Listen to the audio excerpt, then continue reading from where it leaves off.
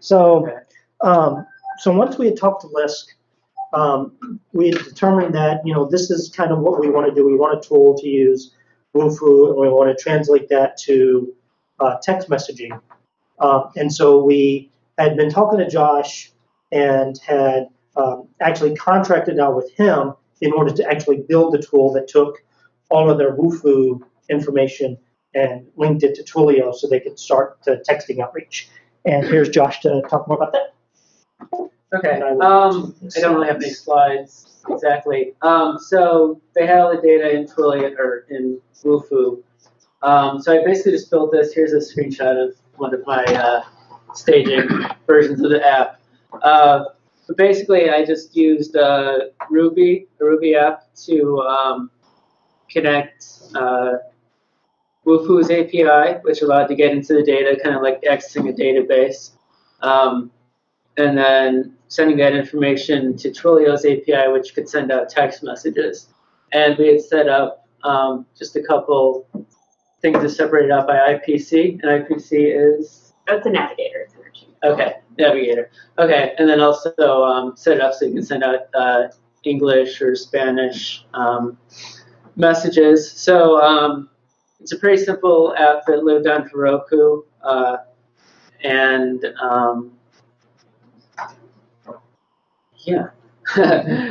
So it would look at all of the forms that the navigators had collected when they were talking to people. So there was one specific form that we used that was the individual form. So that had, it basically first searched for whether the phone number was filled and whether there was the permission given to send out text messages.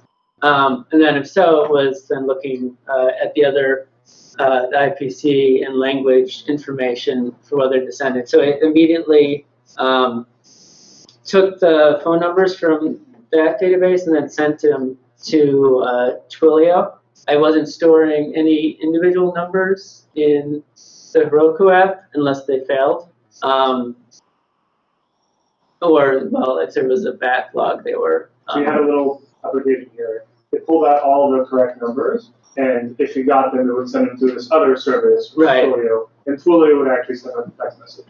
Right. So your thing was kind of Twilio would get it and then send it to the... Yeah, yeah, I just connected the two different services and created the interface. Well, not really scheduled because there wasn't scheduling, but queued them if there's... If Twilio can send out like one message per second, I think. Yeah. So you would say, I'd be able to hit a button that say send messages, and grab all the phone numbers and send all the messages, and then tell Twilio to send all the text messages? Yeah. So you wouldn't have to like send each one out individually. Right. What was the IPC for?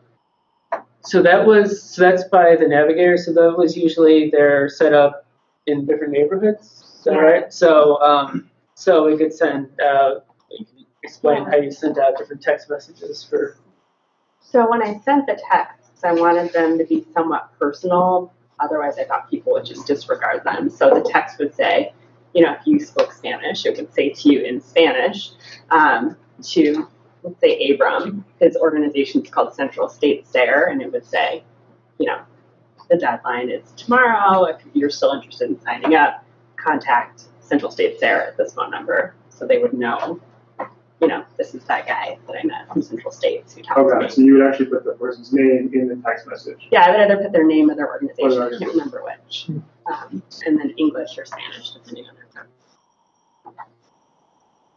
Can you set the reply to a number so that they could reply? I don't know if you want to do this, but say you could reply the text message and it would connect you directly to the navigator so if you have questions. Reply to. The reply to it only worked to one. I think on Twilio you can only set up to reply to the Twilio number you're using. So if they text back. You can show them in the application.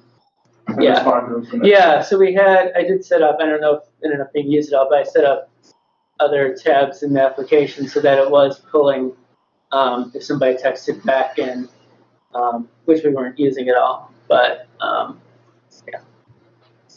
Could you track what percentage of people you reached out to actually opened and how that varied by neighborhood or by Well, you can't check if people opened it because You it's a just text know. message. You can do that on emails. You can spy Right. on emails. Just so you guys know. Are there any tech specific related questions?